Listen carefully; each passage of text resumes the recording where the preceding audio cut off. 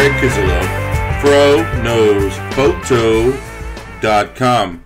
A while back, someone had asked me to do a video on my dual screen setup that I use and how to use those features in Lightroom.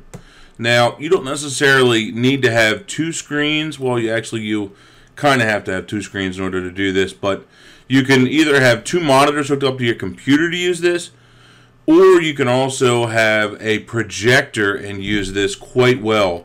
And that's actually what I will do. Now, my right-hand monitor over here is the normal window for Lightroom. Alright, you see the tabs that are here and all that good stuff. So those are there. Now this one over here on the left side, that's my secondary display.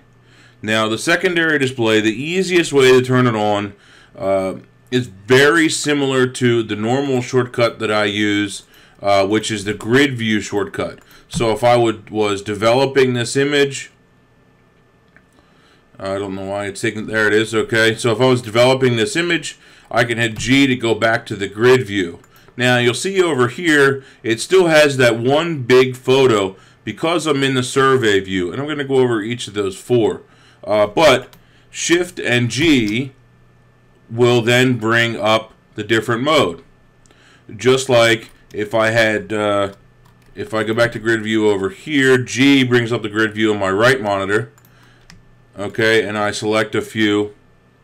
I can cycle through Shift and G for grid in the left, Shift and N for survey, Shift and C for compare, and then I can hit enter on a photo. Oops, should be Shift enter.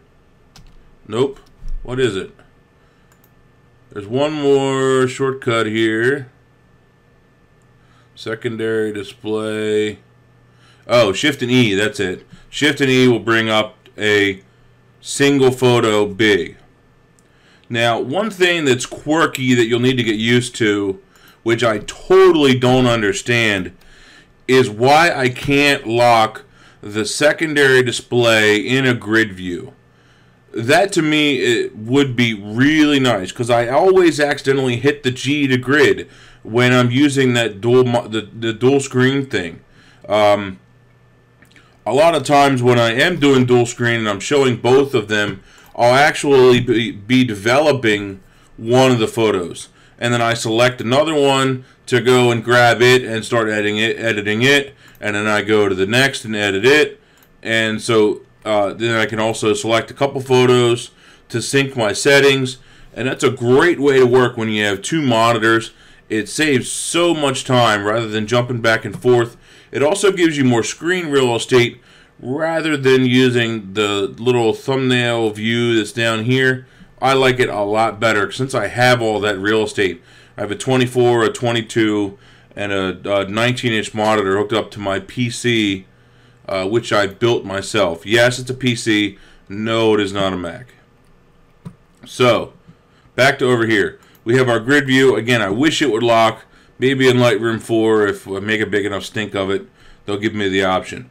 But speaking of locking, we can go into the loop view. Now, there's three different modes here. Normal is it will change when I click a photo. Okay? It's going to change in that left menu.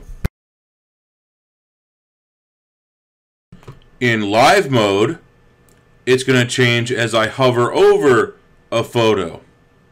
Okay? And then in lock mode, it's going to lock that first photo, and that's it. Okay? So that's how that works. Next step, down here in the corner, you can, in the grid view, change your thumbnail size. You can choose your collections here. In your loop view, you change your zoom.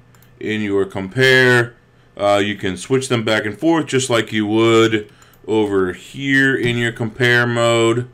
Okay, same buttons, do the same things. And then in survey mode, you can still do the same things, which are get rid of images, that kind of thing, especially when you're in grid over here. Okay, and then you can get rid of them and select your final image very quickly. Now, the way I will use this a lot, especially with clients when I'm working with my projector, at my office I have a 150-inch screen, I think it is, with a projector. And so I will project this secondary display up on the screen. That's really all they need to see. All the client needs to see is right here, that final image.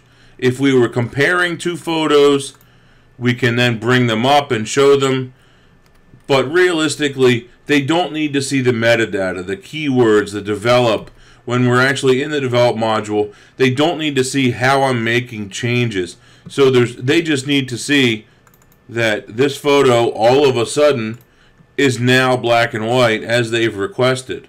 Oops. I need to go back to normal mode. There. Is now black and white as they've requested. They don't need to see, you know, all the little buttons and this and that and the other thing that goes on in order to do it. So keep that in mind as you're, if you would happen to have a projector or a second screen, try it out, see if you like it. Now, final thoughts here. Window, secondary display, you can hit show and then choose full screen or not. Right now I have full screen off just for recording this video. Typically though, I would have this left window in full screen as well as, the right window, the main window, as well as the secondary display in full screen. So again, it's just for purposes of recording this video that I do not.